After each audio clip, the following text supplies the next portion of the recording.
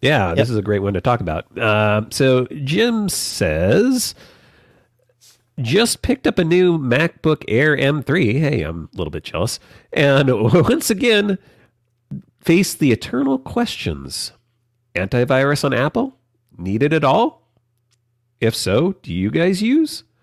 Great show. I listen during my weekly workouts, and you guys make the time pass quickly. Well, glad to hear that.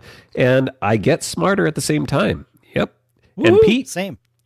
Don't let those fling wing guys get you. They're just jealous. There you go.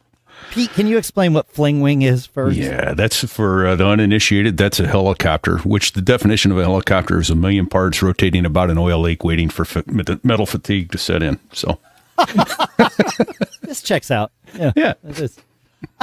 As far as Jim's question, I know we all have opinions on this. I don't believe that virus protection software is necessary on the Mac. However, I run it anyway, in that I don't run anything in real time because I don't want it to slow down my Mac, but I do run Malwarebytes on each of my Macs once per week in a semi-automated fashion. Malwarebytes has a way to automate this, but it comes hand in hand with their always running in the background scanner, and I don't want that. So I have Keyboard Maestro set a macro that runs once a week that launches Malwarebytes on every one of my Macs. And when I come to my Mac and I see that Malwarebytes has launched, that for me is enough of a reminder to hit start scan. And then it scans. And I've never had it find. The only thing I've ever had it find is like an old Word document that had a Word macro virus in it. But other than that, I haven't had it find anything. But I'm happy to know that it runs once a week. So I guess maybe I do think you need it, but I don't know, like in a limited sense. Why or why not? Don't you want it running in the background? Oh, I don't want something slowing down my computer.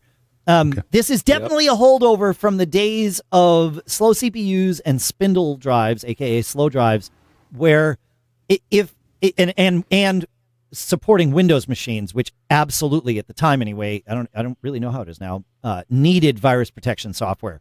But virus protection software, the whole idea is it sits in the middle of everything you're doing. Every file that's accessed is scanned first before your system gets to see it.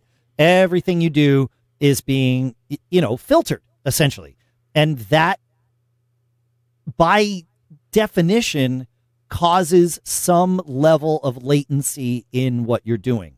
Whether that latency now is something I would notice or not, given how fast technology and how fast it is and how much it's improved, I don't know, but that's my reason for it. And I don't think viruses on the Mac are bad enough that I need to potentially give up performance for protection. Right.